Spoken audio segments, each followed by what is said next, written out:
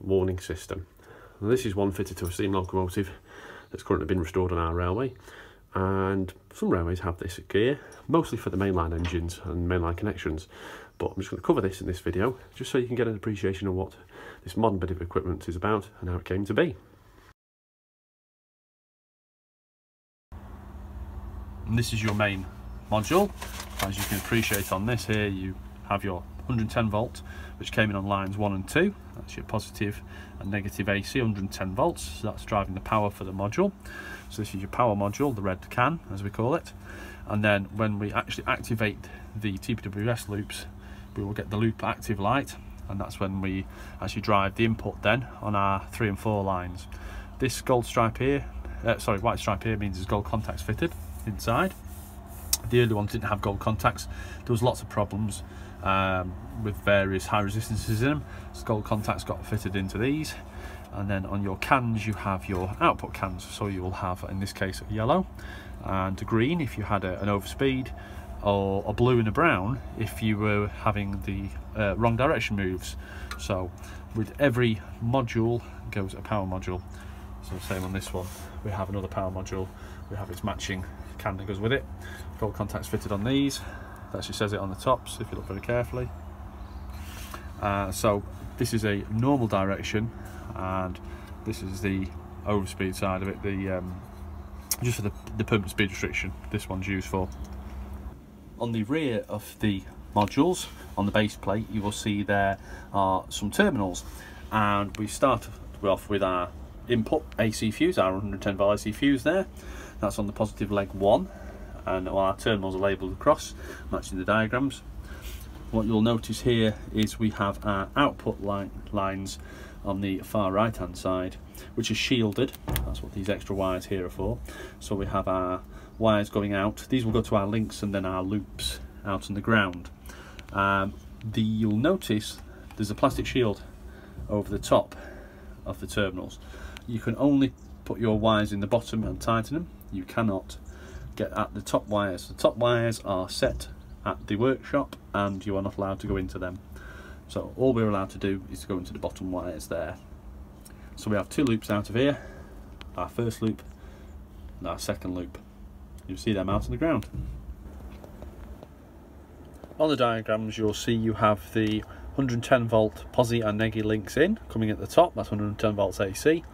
Then you have the main inputs to drive the module on 3 and 4, followed by the suppression link on 5 and 6, which is strapped round.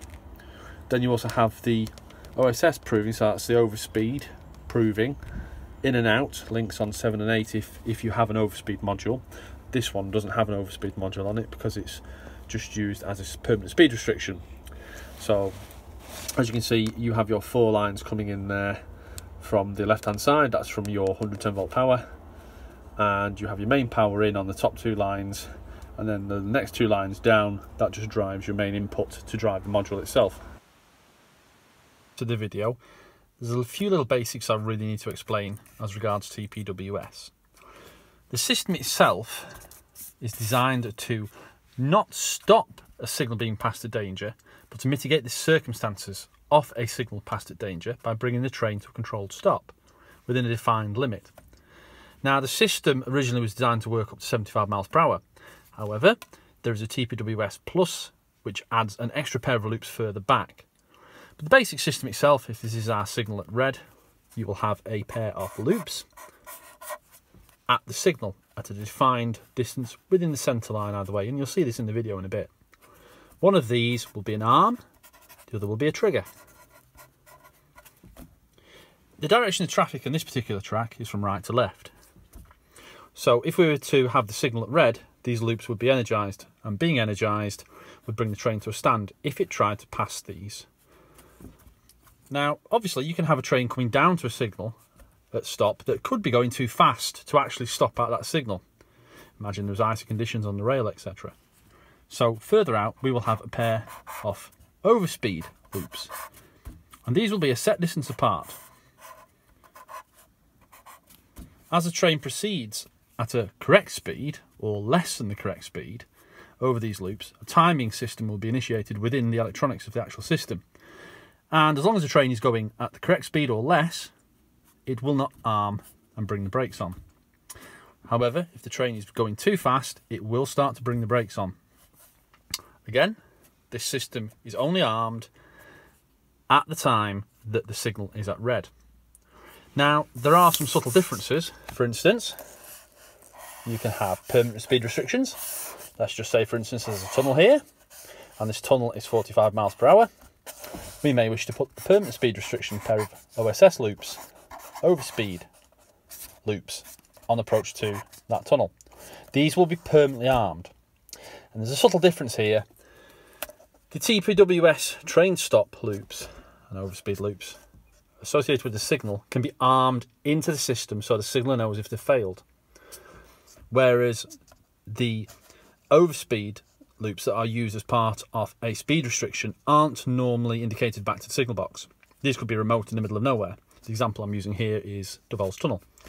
So the maintainer, as he comes around and does his maintenance or her maintenance, will notice on the units themselves they have a little telltale light to tell you whether they're working or failed or not, and they can investigate what's going on there. So that's an example using OSS as a speed reduction.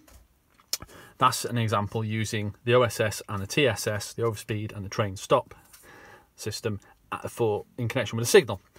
There are also mini loops where you have adjacent platforms and lines within them platforms. If you were to use conventional style loops, the signal could accidentally spread onto an adjacent road and trip off trains in the opposite platforms. So those are mini loops. They're roughly half the size of these normal loops.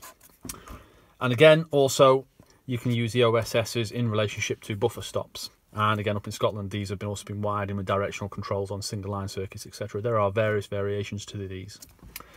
So the TPWS system itself, up to 75 miles per hour. TPWS Plus, 100 miles per hour. But again, theoretical, no limit to it. It depends how many of these you want to set, etc, etc, etc. The system in use in the UK follows these principles. There is one other notable exception.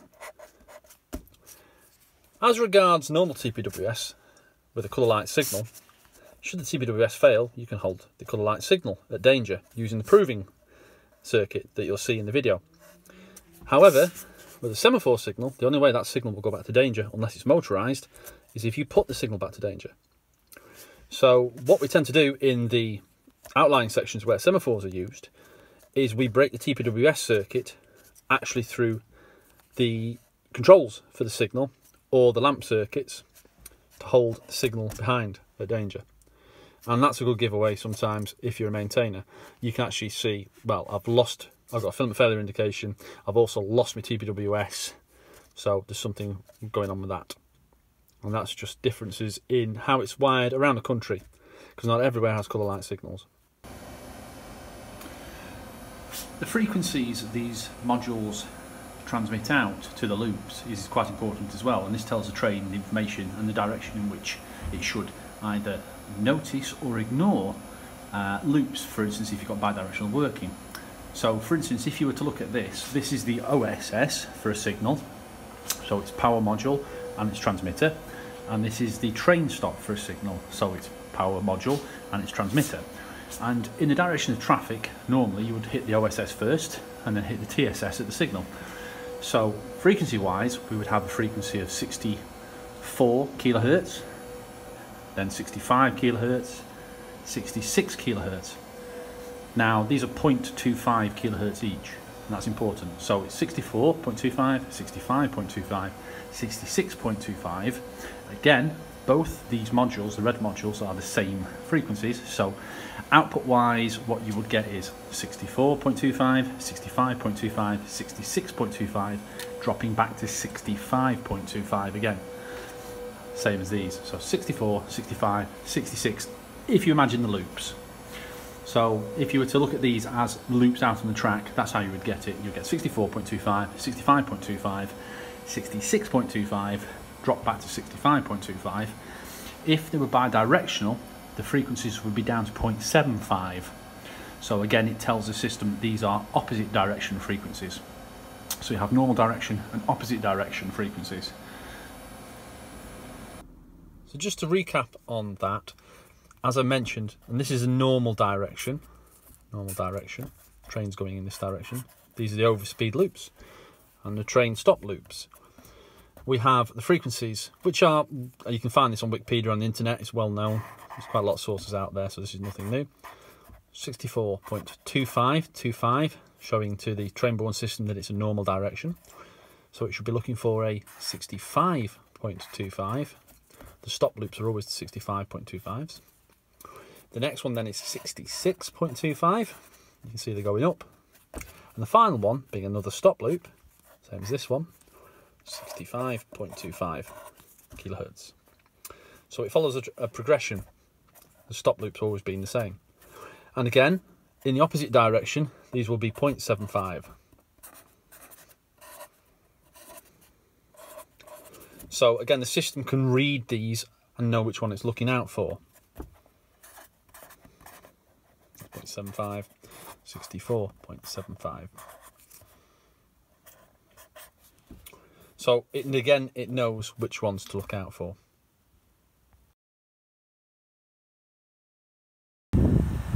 This is the Tpws train stop loop, which is actually located at the signal itself.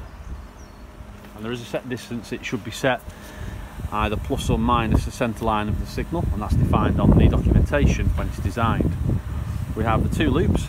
We have the arming loop and then the trigger loop. And again, you notice these are set immediately next to each other so that there is zero time limit between the operation of the two loops. Traditionally, as you can see up here on the overspeed loops in the distance, there is a set distance between the arming and the trigger on that.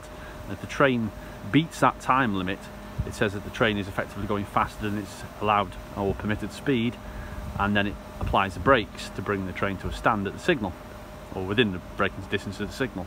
However, if the train passes this loop, the train stop loop, with the signal at red, because there's no distance between the two, it will instantly initiate a brake application and put the brakes on the train.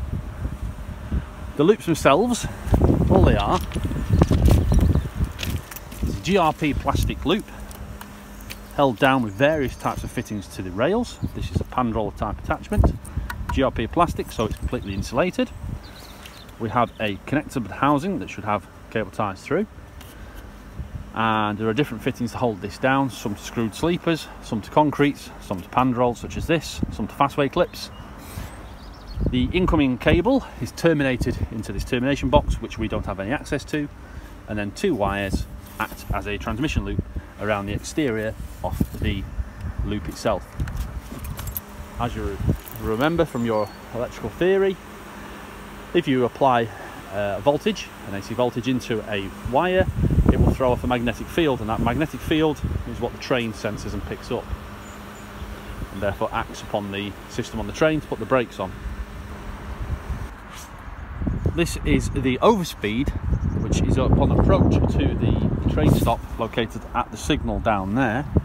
The overspeed loops, the arming loop and the trigger loop, are set at a set distance apart for the speed off the line and the traffic required, so that as the train hits the overspeed arming loop, it then starts to count internally in its electronic system to meet the trigger loop. Now, if the train's going faster than the permitted speed, approaching the signal at stop, then it will activate the brakes.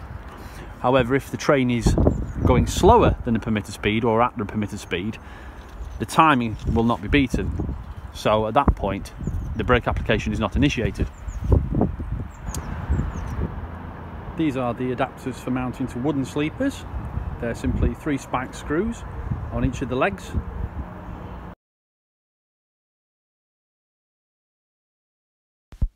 On the train itself, there is an acknowledgement button, but also there is a cancellation button used should you need to pass a signal at danger, say for a signal fault itself.